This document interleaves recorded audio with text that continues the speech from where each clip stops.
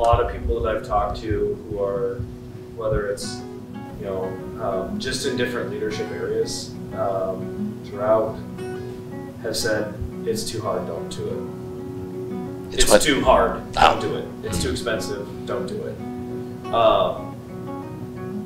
And that really ticks me off.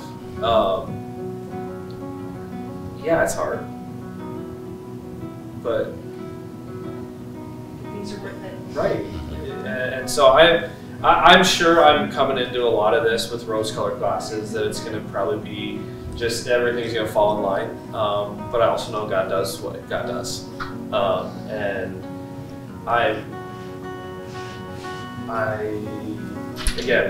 a guy who, I had a fantastic public school experience.